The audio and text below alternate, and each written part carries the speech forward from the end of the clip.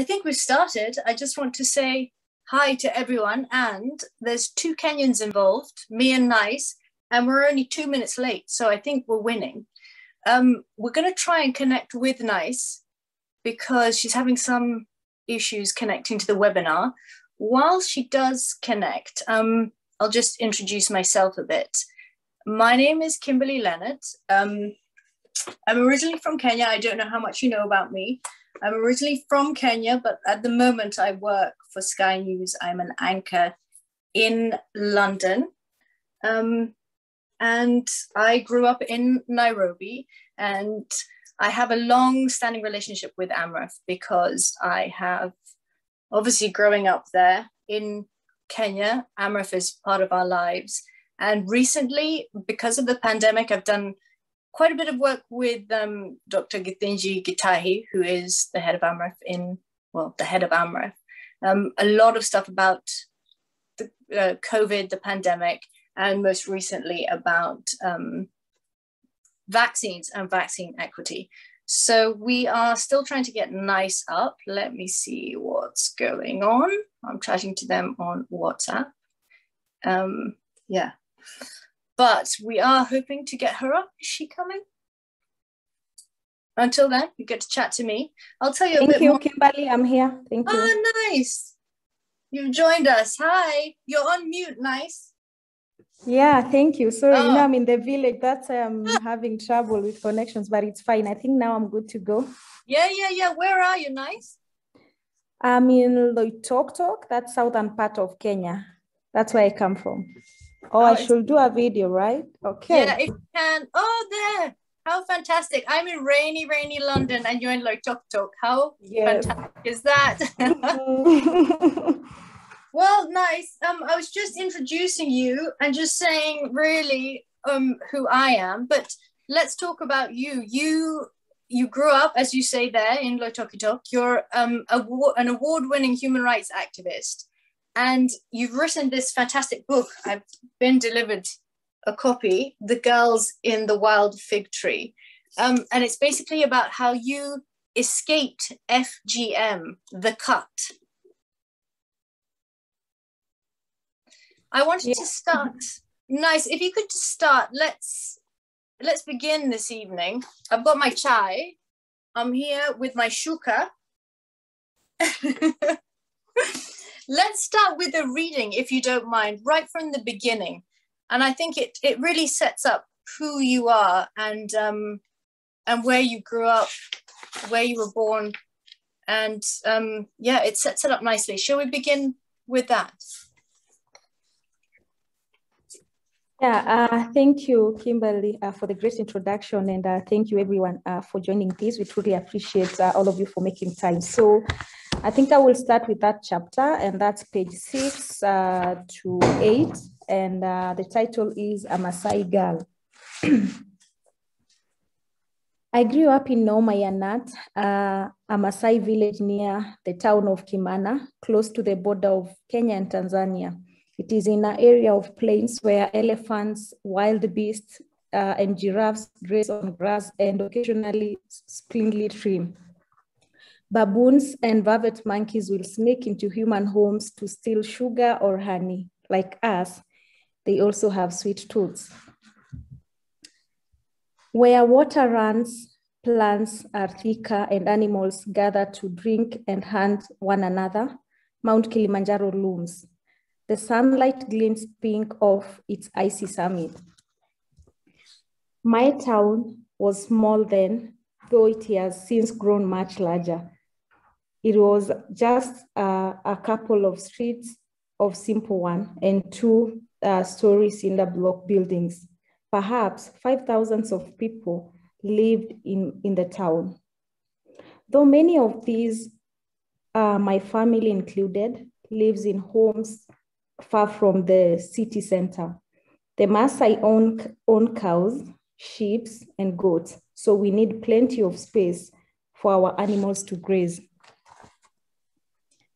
In the center of town, there was Rickety Market. And on Tuesdays, people walk from miles away to display and upturned crates.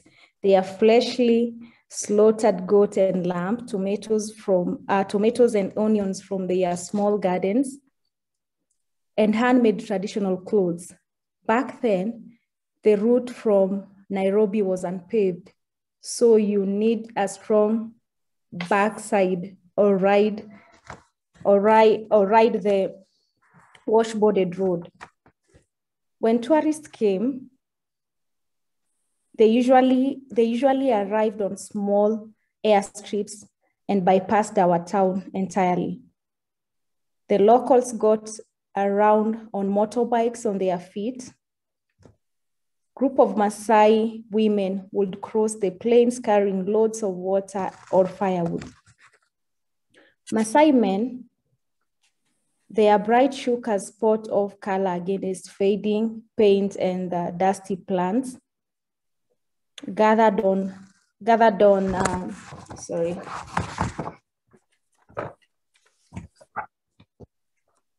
Sorry, just a minute. Sorry, I'll repeat there. Groups of Maasai women would cross the plains carrying loads of water or firewood. Maasai men, their bright shukas, spots of color against fading paint and dusty plants, gathered on corners or under trees.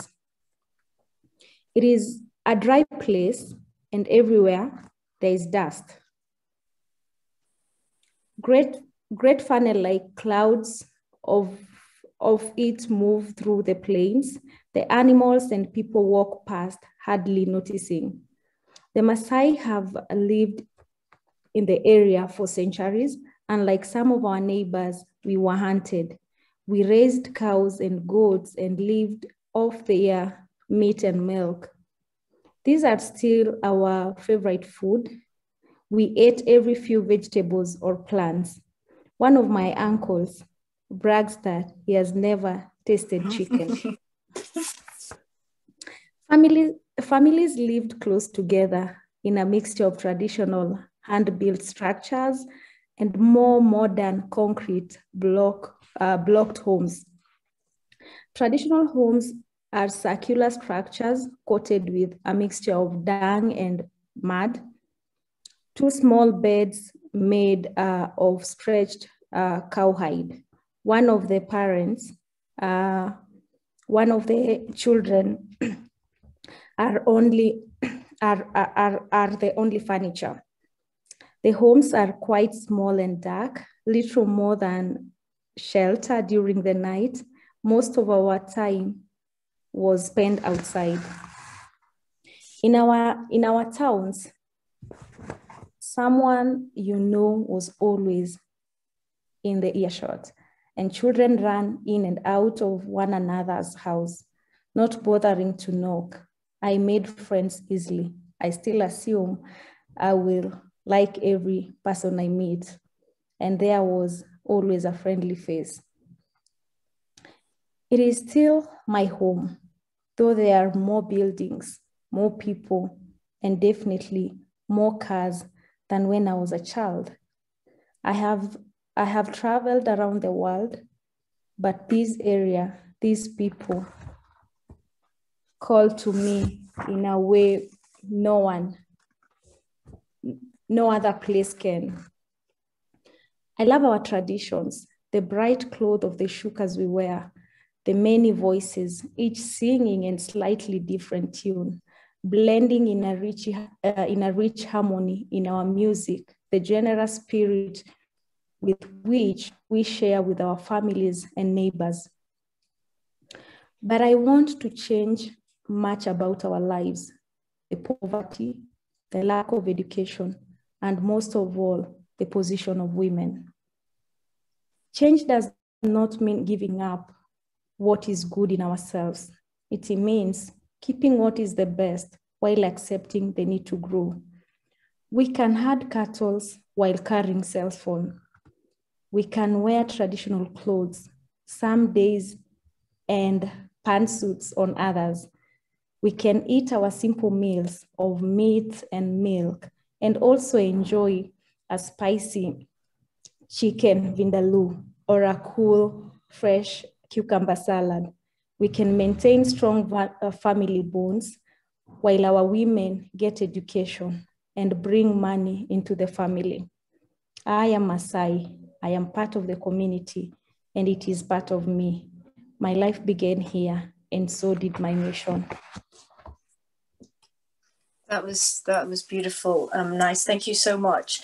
We'll talk about your mission in a bit, but I just want to say that we will have a Q&A session at the end of about 20 minutes before we end. And if you want to ask any questions, just put them in the box and they'll get sent to me and I'll ask Nice on your behalf. And also if you want to put anything on social media, just use the hashtag #WildFigTree. Also, the session is being recorded.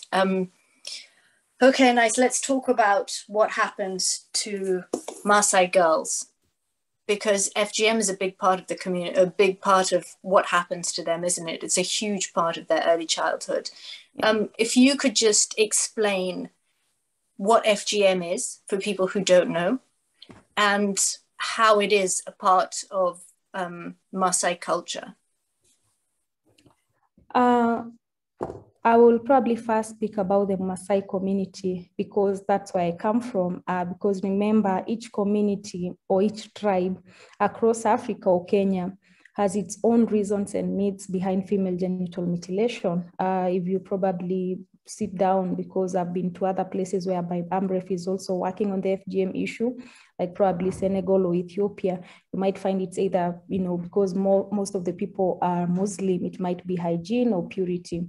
So it depends with the community. So coming to the Maasai community, where I come from, it is a rite of passage from girlhood to womanhood. So this is what makes you a woman. So if you have not undergone the cut, it means as much as, no matter how many years you have, even if you're 40 or 50, they don't consider you a woman because you have not undergone the cut. And the reason they do it, it's a rite of passage from girlhood to womanhood.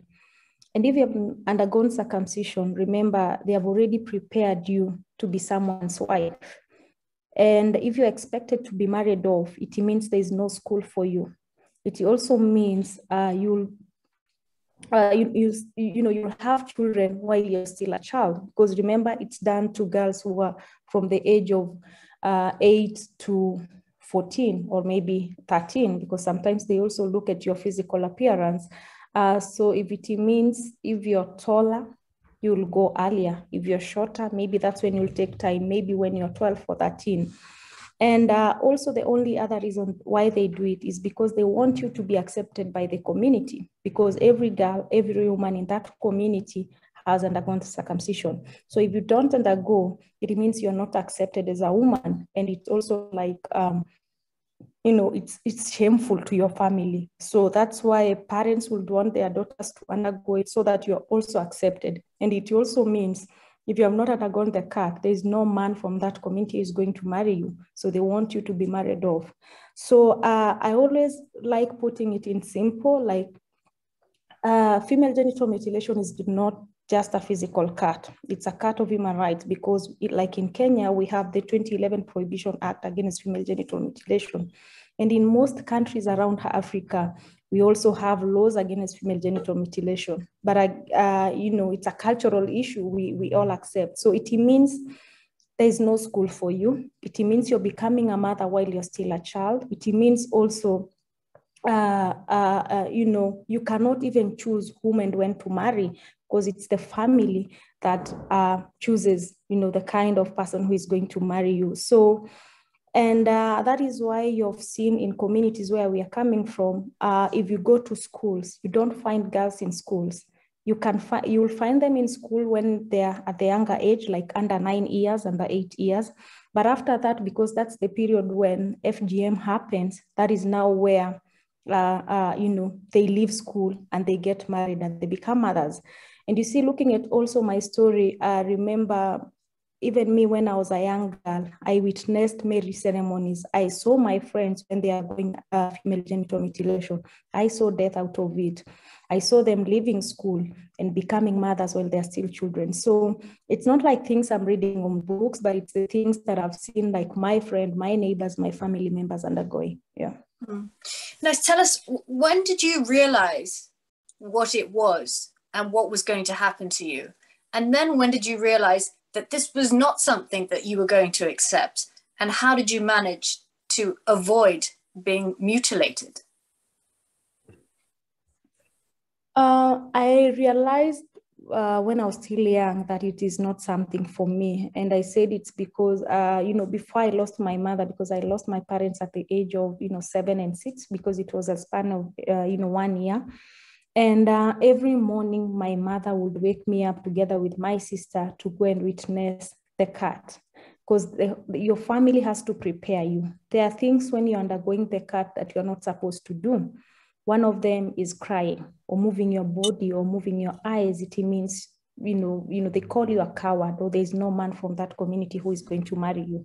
And that is why your mother will take you to go and witness other girls, just to make sure that when your time comes, you're strong. You will not come and cry or run away to shame your family. That must have been horrific. That must have been absolutely horrific. As a 6 or 7-year-old, you're watching girls being mutilated. It is. It's not easy, because you see, you are young, you're a child. Yes, they say it's normal in culture and all that. But yeah, I will say it's not easy, because after attending these ceremonies, it's also when I knew that this is not something I wanted to undergo. When I talk of death, I've seen, because of the ceremonies I've undergone, when girls have undergoing the cut. Remember the same girls I was going to see? I was either with them in school, they are my neighbors, they are my family members. And, at some point you're with them before circumcision in school, but after circumcision, they are not coming back. As much as they are 10 years, they are 12 years, they are considered women and they are married off. And, that's something I started saying, I don't want to leave school. And the only way I'm able to continue with my education is when I don't agree to undergo the cut, because I'll be married off, I wouldn't be, or even I'll die. And it was not easy. And I think out of that, and also really, because as I said, I like talking. So I'll hear about one thing, because remember also your family will try and tell you how important FGM is, how important it is for you to be considered a woman and all that. And I think also, sometimes I could go to school, I could talk about it, I could ask, is it true? Will I die if I don't undergo circumcision? They will tell you, no, you will die if you don't do it. You will not be able to have children. They like scaring you, because they feel like that you'll bring shame to their family. So they will try and use all means and make sure that you are ready for it. So what was it that made you able to not undergo it? Because your time came, didn't it? Yeah. Your time came. Yeah. So just talk us through that day and what you were thinking, what you were feeling, and how you managed to escape. So after losing my parents, I went and lived with my grandfather. And that's when I got a chance to go to a boarding school. And you see, in a boarding school, you also interact with girls from different schools. And, earlier on, I've been trying to convince my family, but they didn't agree. So our day came, and, my circumcision together with my sister and my 3 cousins was planned. And we were supposed to wake up at 4 a.m. and you shower with cold water. As I told you, there are things you're not supposed to do when you're undergoing the cut. And that's why they give you shower with cold water that has slept outside for 2 days. And that water is supposed to act as anesthesia. And, I remember when... How old were you?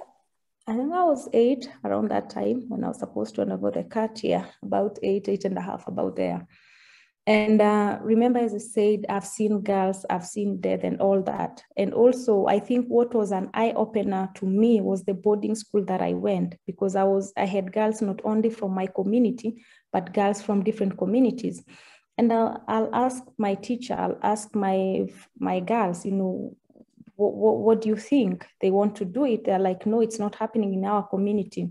And also remember, in school, we used to shower in big bathrooms together. And the girls from other tribes were wondering, why is FGM done to our girls? And they would look at them, laugh at them and all that, which was not good. So I was like, if I undergo also and I come back to school, I don't think I'll have a friendly environment. And why they are doing it is because also they don't understand why it's done. That time people will not, the sensitization on about FGM wasn't raised and all that. But I think it was more why I decided not to undergo it is just because I wanted to go back to school. And in future, I also wanted to come back and, help my community and support that community. Could you envisage a community or your community being one in which, in your lifetime, women weren't mutilated in this way? Sorry? Could you imagine, as an 8-year-old, that you could bring about so much change that they wouldn't be practicing FGM in your village? Yeah, when I started it, of course, I was not thinking of, doing what I'm doing now and, getting all those recognitions and all that. When I started it, I just started to help my small village, to help my small community. And the reason was also, I think in the story, you will see that my sister was not able to run away with me the second time. She agreed to undergo the cut and she was married off at a very early age. I couldn't help her, but I was telling myself, one, she has sacrificed herself so that I have a chance to go to school. But secondly, I couldn't do it for her, but it doesn't mean I have to keep quiet. I have other sisters all over Kenya, all over the world, all over Africa, because it's not a Kenyan issue. FGM is a global issue. And that's when I started telling myself, one, running away as I ran away is not a solution. We have girls with disability who are blind, who cannot walk. Where will they run to? And remember also, it's not a solution. I don't have a place to keep them. I kept on fighting with the community because first I thought like helping them to run away was a solution. And later on is also when I felt like it's important to engage our people because this is what culture says, that's what they believe in. But by talking to them, by having dialogue and raising awareness, I think we are able to make change. And yes, back to your question. I wasn't thinking of really going everywhere and help, but I just wanted to help. I couldn't do it for my classmates. I couldn't do it for my friends, for my family members, but I said it's high time because I was also saved. Someone did it for me. I also need to give back to the society.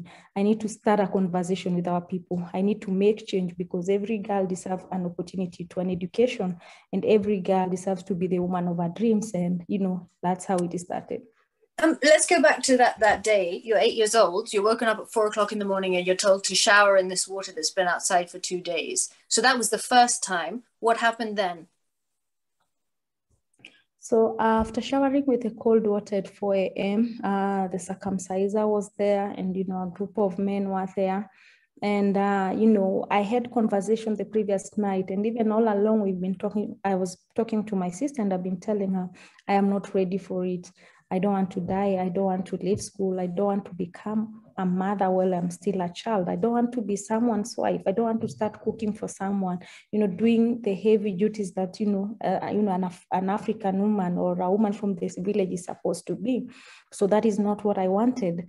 And even her, she was like, yeah, even me, I want to go on with the education. So when we woke up that morning, we had already planned on how we were going to escape. So we woke up, showered with the cold water, and we went outside our uncle's homestead. And there was a tree that was there. We climbed the tree, and then we stayed there. So when even the circumciser was coming and a group of men, we could see them, but it was late at night. We have wild animals. We couldn't go anywhere. We had to wait until when there was light.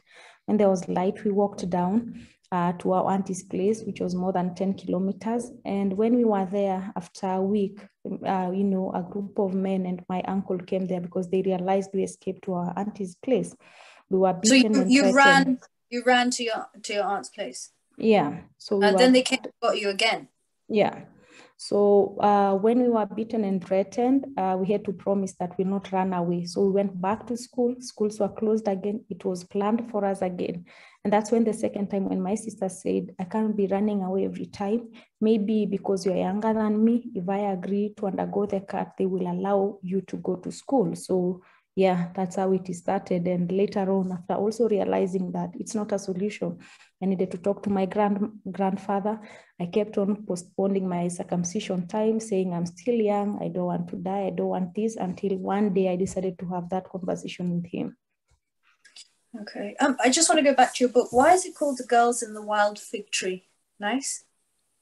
It's called The Girls in the Wild Fig Tree because it's that tree that saved my life. It's that tree that really I was able to get an education. It's that tree that now I'm doing it for other girls, all over the world, like to talk to them, to give them hope and tell them, because I'm not saying I'm the only one who has undergone, this kind of challenge.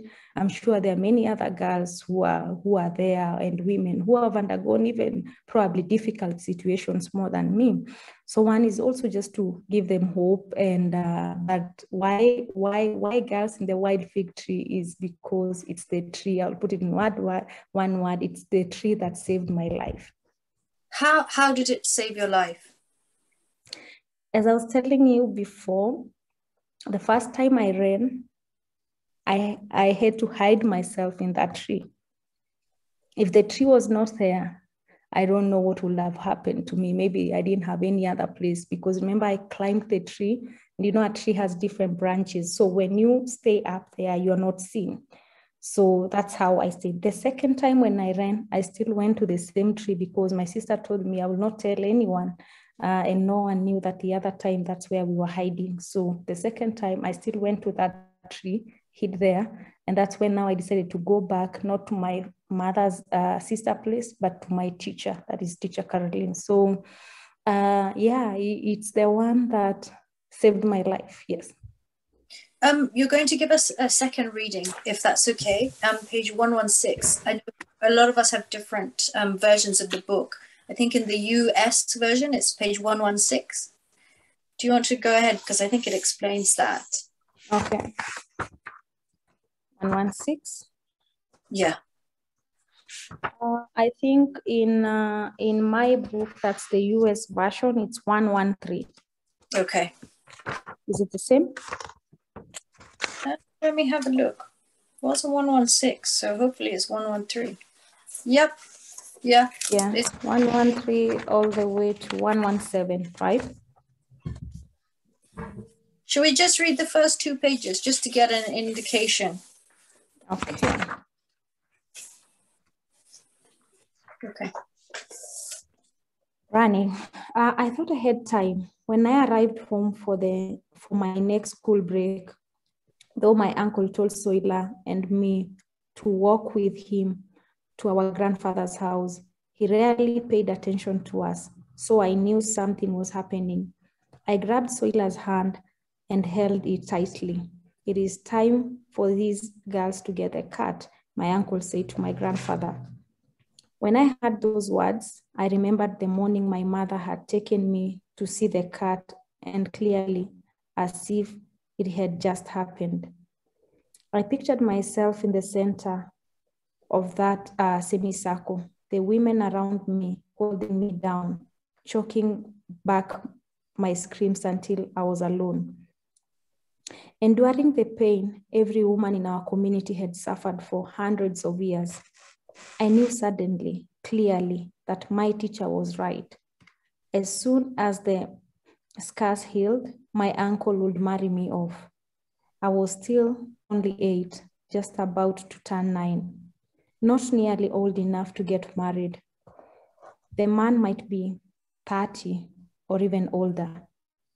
There would be no more boarding school, certainly no college. The same would have happened to Soila. We would not be able to watch out each other. Will not be able to be considered a part of each other's families. One half sister had already been married off. The other one had followed her boyfriend to another part of the community, of the country. We were the only sisters left. This was it. This was the end of my parents' dream and mine. My belly ached at the thought of being with an old man. I knew men and women did something together in secret. something men liked and women did not. Would my husband expect that of me? Will there be a first wife who resented me? Will the man hit me? I would have to cook and clean and follow his orders. There would be no time for me laughing and playing. My grandfather hesitated. Are you sure? He said to my uncle. I was tall as many girls who get their cut at 12 or 13. But I was so young. When my grandfather looked at me, he saw a skinny little girl who still cried in the night over the death of her parents. My uncle saw another mouth to feed. We will need meat for the celebration, he said. We have to pay the woman for the cutting. It is best to do all these for these girls at once. He had 3 daughters. One ceremony for the 5 of us would be less expensive. And as I found out much later, he saw profit in Soila and me, was planning to claim our dowries. My grandfather nodded. It was decided. 2 days later, at my uncle's house, our altered clothes were waiting for us. They were beautiful, a bright red top and a blue skirt, no hand-me-downs. I loved the thought of dressing in a grown-up woman's clothing.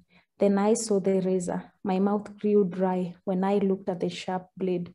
My cousins did not show any fear. They seemed excited. They were older than Soila and me. They are ready to become women. I also think they were ready to escape from my uncle's house. He beat them, and the beating were worse than those I had endured from my grandfather's wife. Once he beat one of his granddaughters so badly, she coughed blood. They wanted to escape that house, even if it is meant for the cat. The only one I would talk to was Soila, my sister, and I stayed up late into the night, whispering, I am afraid, I said. Soila would suffer the cat by my side, but that was not a comfort. When our parents died, Soila held my hand and hugged me through the worst nights. She made sure I ate, I kept my hair neat, and encouraged me to go to school. She was a child of herself, but she saved me. She was like my mother and my best friend. If she got the cat by my side, I only meant I was going to lose her. All girls get the cat. Nice, she said, but her voice was shaking as much as mine. I do not want to marry an old man. I said, maybe he will be nice. He is going to touch you. I told her, he might beat you. He is going to give you a baby. I will have a home. We will have to work all the time. I will have a family. We are a family. We do not have a choice. We can run. My sister was silent for a long time. She was probably too old, I realize now, to believe in my childish fantasy of escape. But she could see the importance of these to me, and she was terrified. Our mother had taken her to see a girl who had gone through the cut too. Okay, thank you. So eventually, you escaped. Soila was cut, and then you said that you had this conversation with your grandfather. I love the fact that he used to call you Twiga, which means giraffe, because you were so tall. And also that when you were born, you were called Karembo, which means beautiful. I love that nickname. So tell us, you go to speak to your grandfather. That must have taken a lot of courage to go and have this conversation with him. What did you say to him? How did you feel? And what was his reaction to that? Yes, my grandfather calls me Twiga, and it's because I was tall and slim when I was young. So every time he was like, yeah, you need to eat and Yeah, and I think the name Trigger came out of that, because you will see me as Trigger is giraffe in English. And I think our relationship, even now with my grandfather, is really quite a strong one, because I will say he's one of the people who has been supporting me throughout my journey. And I know as a young girl, that time when I was supposed to undergo the cut, it's not easy, because remember, he's an elderly person. He's an elder in that community. And, elders, most of them, because they're elderly people, they're the people who hold into culture more. They're the people we expect who would say, yes, FGM in our community is important because of 1, 2, 3 reasons. And I remember the first time I started having conversations after running away, I was still telling my grandfather, I don't want to die. I don't want to become a mother. I don't want to leave school. I don't want, to become someone's wife. And that's why I don't want to undergo the cut. But morally, I was also trying to convince him that I want to stay more in school. But I think even before that, he agreed to support me. Remember, I kept on pushing my circumcision time forward. And the first time I told my grandfather, I'm young. I don't want to shame you. I don't want to shame my family, because I feel like now I'm not ready. I will cry, because, it's a painful process. And, there are things like crying that you're not expected to do. So I told him, give me more time, because I don't want to shame also my family. It was just a way of bargaining so that I have more time in school as I think of other ways. I remember the second and third time, I started also telling my grandfather, just give me time, next year, or, the other term, I will be ready. So until one time, I think they sat me down and they said, because my uncle came again, they said, now it's high time. And that's why now I agreed to sit down with my grandfather. And remember, I had also escaped at home for some time. I went and stayed with my teacher, teacher Caroline. And I say she's also one of the people I would say she has been very important in my journey, because where is she from? Teacher Caroline is from Loitoktok, where I come from. She was my teacher. She was my Swahili teacher. Swahili, yes, teacher. And, I trusted her because one, I could hear anything about FGM. I would go and ask her, is it true? And also for her, she was from a community whereby FGM is not practiced. So she will tell me, even me, I'm here, I was able to go to school because of 1, 2, 3 reasons. So focus on that. So after I ran away for the second time, remember, I went and stayed with her, and I stayed for long without going to school until now. At some point, because school is not my home, I had to go to my grandfather. And I told my grandfather, all the stories, all the things I've heard about FGM. And I said, that's why I don't want. And I remember at some point I told him, I will run away and even become a street child, and I will never come back. Like FGM, I don't want to undergo it. So it got to a point that I was not asking for more time to stay in school, but I just said, it's something I don't want. And I think at some point, that's when my grandfather realized, I think she's serious. She might run away, get lost in Nairobi, or get lost in the streets. So let's just give her time. And the first time he said, maybe if we give her time, when she grows a little bit, maybe at the age of 13, maybe she will think differently about it and she will agree. So, and we make even jokes about it because I remember when we were interviewing him for the book, he asked me in our local language, are you still coming back for it? I was like,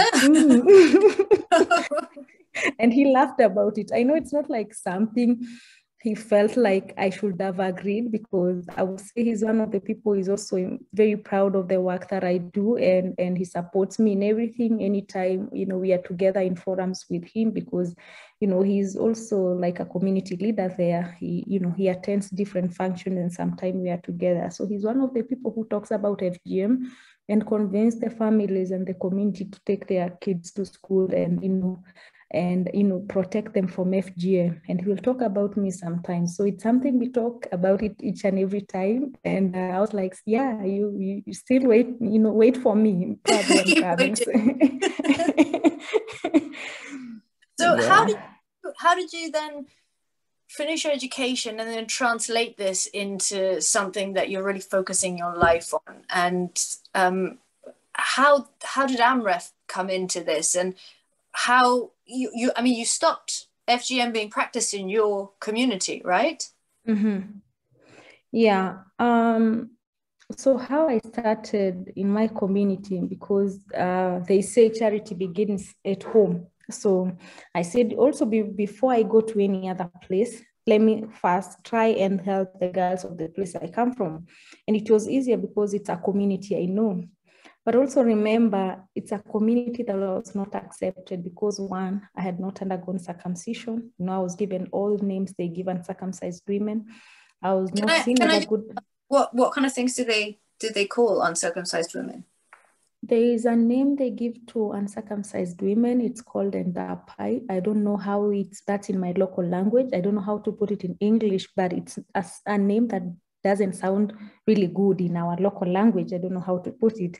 And they will call you that even when you're passing, they will look at you, they'll give you all the names. Even growing up there, playing with girls or, children of my age, it was not easy because I was seen as a bad example.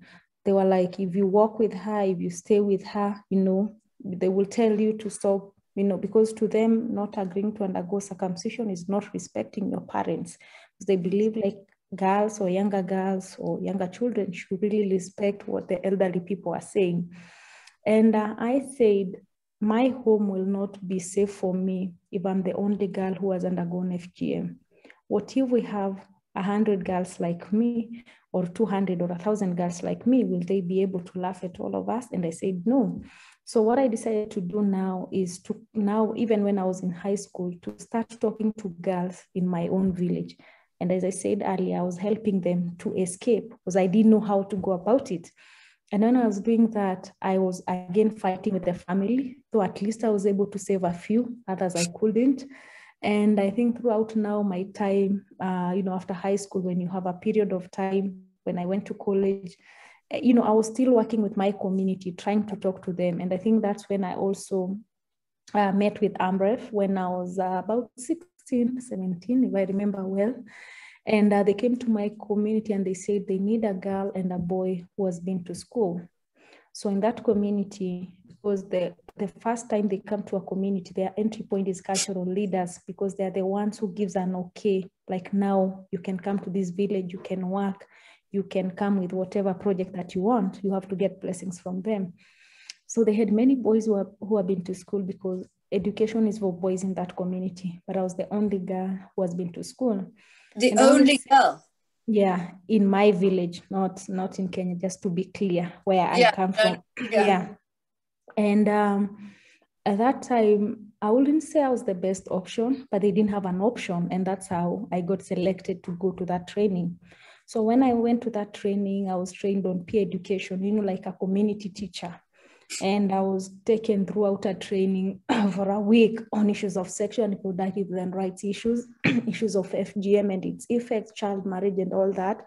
Because before I knew the things that has happened in the community, but I didn't understand more about the issue. And I think out of that training, now I got ideas on how I can have a dialogue with the community. I got, skills, I was more equipped with knowledge and I could talk about it.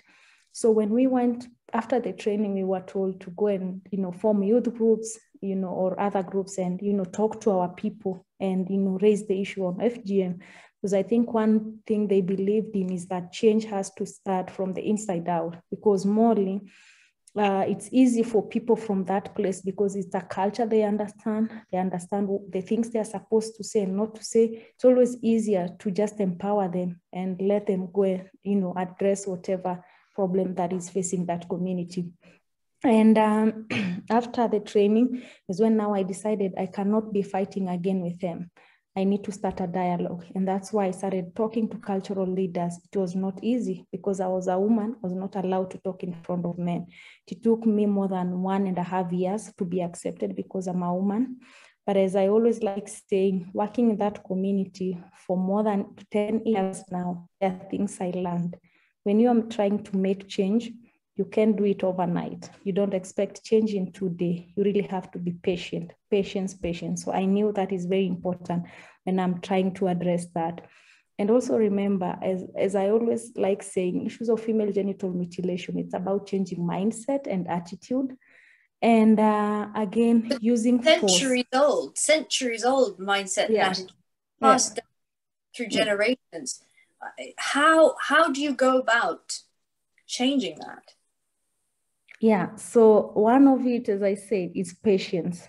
You go today, they reject you, they say, we don't want to hear, we want to talk about malaria or anything else they want.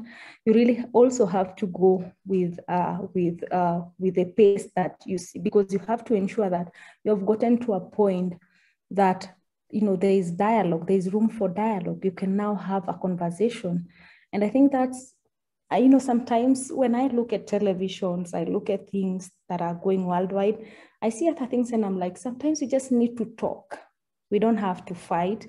We don't have to say we are taking you to jail. Yeah, I know we have the Act Against FGM. I'm not saying for people who break law, you know, will not be taken to jail or they are not fined against that. No, I'm not saying that, but I've just seen the importance of people having dialogue, just talking to each other. Because I think I'm from a community whereby we believe in solving things by just talking. And the other thing, you know, apart from dialogue and patience is all that, is just to talk less and give people time to talk more, because you can't know everything. They'll give you 100 reasons on why they think FGM is important and it's good to girls and women. You'll have to listen to all. And I'll tell them, there's no wrong and right answer. That is what people used to believe in. But now we are at a point we are saying it's wrong because it's not allowing girls to be the women we want them to be. It's taking them out of school. We also understand when they give birth when they are still children, there are also other health consequences. They are married when they are young. There are also other health consequences around it. So it's to listen to whatever they want to tell you, but now take them a step at a time. Because also you can always learn something from them. You can't know everything. And the other thing is also not to judge them and also treat them with lots of love. As I said, they are not doing it because they hate their daughters. I keep on saying that.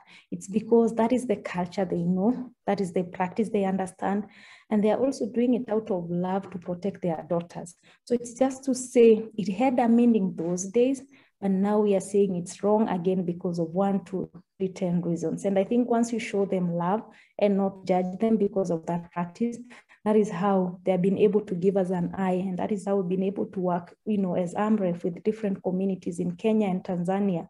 And through the alternative rites of passage, again, by talking, by structured dialogue, by sitting down with elderly people, you know, mothers, empowering girls to also know their rights, and to know and to also know how to say no, because it's their body. They need you know, it's their body, and you know, they also have to understand that they can say no to it. And we have to make them understand that why is it important to be in school, but they can say no by telling their parents it's wrong because of 1, 2, 3 reason. I don't want to undergo it because this is what I'll have to face in future or even now. And I think by talking to all these communities with patience and all that I've been talking about, but also understanding each other and love, we've been able to save over 20,000 girls and women. And I'm not saying we've ended it, because remember, every year, over 3 million girls are still at risk of undergoing female genital mutilation. So I don't, you know, we have not ended it, but I like saying the 20,000 is a generation that we have already changed. Their daughters, you know, their great grandchildren or grandchildren or people around them, you know, they are safe. We know that. Look at those community members, because if I talk of those numbers, it's not only NICE or Amref who has been able to do that. It's because of the cultural leaders, the women and men from this community who had agreed to, you know, make change and also support their girls in education. So it's achievement. It's small, but we like appreciating it, because it starts somewhere. It's always, yeah. So I think by joining Amref, being empowered, and not only me, I think they've been able to empower many other champions who are doing you know, amazing work on the fight against FGM, northern part of Kenya, in Ethiopia, in Senegal, in Tanzania. We have people like me who are already trying to make a difference in their community. Yeah. And I think that is the way to go. Once you empower local community members, they are able to, yeah. Sorry. I you know, I was talking to a friend of mine about this and our conversation today, and she was looking at the stats, and it was just quite extraordinary how widespread FGM is. It's unbelievable, actually, when you look at how many women are mutilated in this way. We've got a lot of questions. We've only got 8 minutes to get through them. So I'm just going to go through them quickly. And if you could just be quite brief in how you reply. Mark has asked, has the international campaign against FGM made a difference within the Maasai community? Yeah, the international campaign, yes, I will say yes. It has helped in a big way because, as I said, it's a global issue now. It's not a Kenyan issue. We might, and I think also the international campaigns also help us, and global leaders and also other leaders in different countries also try and put also some seriousness on the issue. And I think also the whole point of getting out the book and other things is also to make sure that people understand it's still an issue up to now. We still have girls who are dying because of FGM. They are missing school because of FGM. They are being married because of FGM. And I think, all those international networks, and I think also now we have network or movements to end FGM globally. And whenever we have important meetings, either what are they called? I'm trying to remember the global events, but I can't remember them well. But normally, and I know Amref is part of it, and other like-minded organizations, they always have like a side event in these great meetings or international meetings that are going on. And I think at that time you have partners from different organizations who are working on the issue. They think together, sometimes they plan together. And even raising awareness on social media and other networks, because we have also seen the power of social media and other means. And now we can see people in televisions and other places, they are talking about the issue. And I think the local community cannot end FGM on its own, because our vision or our goal is to bring FGM to an end by 2030. So unless also global leaders talk about it, also unless we do international campaigns, unless we include everyone and involve everyone in the journey, that's the only way we are able to achieve that. So I think they have made an important addition to the work that we are doing, because if you look at all those global events, most of them, you'll have young people or different people from grassroots communities who are talking about the issue they're addressing. Yeah. Obviously, it's such a difficult time at the moment because we're still in the pandemic, Vaccination rates are still very low across huge parts of the world. So we're very much still in the pandemic. In terms of what the pandemic and how it has played out has meant for FGM, what kind of an impact do you think that has had? I will say, and I'll try to, because of time, to really be brief, and I will say it has really been big, because an example is Kenya. Schools were closed for almost 1 year. And school is a safe home for girls. If it's school, we know at least they can afford 3 meals a day.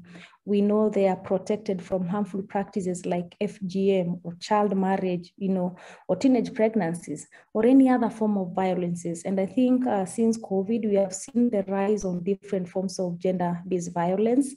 And I don't know when we are going to be able to recover, because the impact has really been big. So we are now also trying to change our model of working, because you can't have public forums, you can't have the community dialogue we used to have, but we are also coming with other ways, like using, Amref as an organization, using local radio station, mounting sometimes even public address in our cars during market days, and we raise awareness on it, because you also have to raise awareness on the issue that is affecting women and girls, but also on the COVID, and also raising awareness, making sure they understand COVID is there. They need to take vaccines. They need, all the other protocols that people need to observe when they're undergoing. So yeah, the impact has been quite big, but we are trying to see what we can do.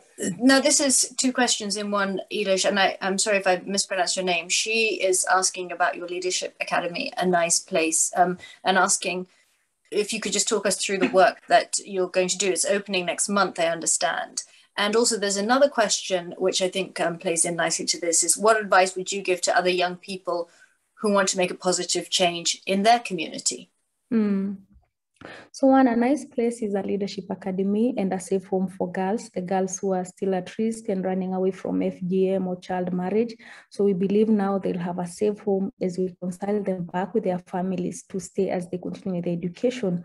But also on the same time, we want to start equipping girls with leadership skills, advocacy skills, entrepreneurial skills at that center. So we'll be having 50 girls for the leadership academy and undergoing the whole training, which will be like a 9-month training. And also for the rescue, we'll be having about 50 girls. So I like talking about it because it's a dream project that I'm seeing coming true. And we're opening it next month on the 11th of October. That's the Day of the Girl Child. And that's when we felt like there's no any other important day to really open the center officially like that day. So I'm happy because now we know, our girls, we'll have a home we can, we can say they are safe, they can talk. Where is it? By there. It's back in my village. It's where I come from, southern part of Kenya. And it's built in a land that I was given by my father, my late father. So yeah, that's where the center is. We donated it for that, yeah. No, that must be extraordinary to go back and open a leadership academy there after everything you've done and to come back and provide a safe space for girls. So what do you think, what's your advice to young people who want to make a change in their community? One, I like telling young people, all of us, we can always make a difference in the respective communities we are coming from. And I always tell people, you don't need to wait until you have an office or, it can start under a tree. You can start anywhere. So wherever you are, you don't have to wait. Always think of what is affecting your society or a globe or, a nation and all that, and just try and make a difference. Because sometimes we think because we are young, maybe we can't, but I think we have all it takes to make change and to make a difference. So this is a great nation, it's a great globe that people who have been there before us has taken care of. They have tried to build it the way it was to make the world a better place. And I think we are the people who now can take after them. And until we up our game and do what we are supposed to do and make a difference, that's the only way. So that's for young people. What about, people are watching from all over the globe. And it's interesting when you hear just how horrific this process is and what these girls are put through. You just feel so disempowered in actually making a change. So how can, let's say me sitting here in London, how could I make a difference? And how could I join the fight to end FGM? One, I like saying by talking about it and raising awareness to the next neighbor or the other person next to you, or it can be through social media and all that. I think that is always important, just to talk about it so that people can understand that it's an issue that is still affecting girls and women. And I think also the other thing, as I said, we have so many champions like me and others who are now in their communities, making a difference. And I think also by supporting Amref UK, they are able to really continue really spreading the FGM work in different countries, because now we are in 4 countries. We are not in all countries where, FGM is an issue. And I think by any support, by talking about it and all that, we can always expand our work. We can always continue really empowering more communities to be able to make change. Okay, well, we've come to the end of the hour, Nice, but some of the comments, I just wanted to share them with you. People saying you've done so much, you're really an inspiration, thank you so much for a beautiful book and for sharing your story. Your work is amazing. These are just some of the things that people have been putting up. I just want to say thank you so much for sharing your story, for being so brave. This is Nice's wonderful book. You can get it online. And I look forward to coming to visiting you. Yeah, thank you, Kimberly. Just a second before I forget, I know my senior editor here, Ella and team are here. I really must say thank you for helping me putting the story. Our UK office, Rachel, Camilla, and everyone, and Kate. Thank you really for making this one happen. Thank you. And to you, Kimberley, thank you also. Oh, Looking forward to seeing you it's in my Kenya. pleasure. I look forward to seeing you, and I look forward to visiting your leadership academy and meeting the girl. Thank you. You're welcome. Thank you. Thank you. I just want to say, get vaccinated. That's what everyone should do. Absolutely, I've got to. Maybe I need a booster now, but I have to. Well, thank you. Nice. Thank you so much. Thank you too. Thank you for your time. Thank you, everyone.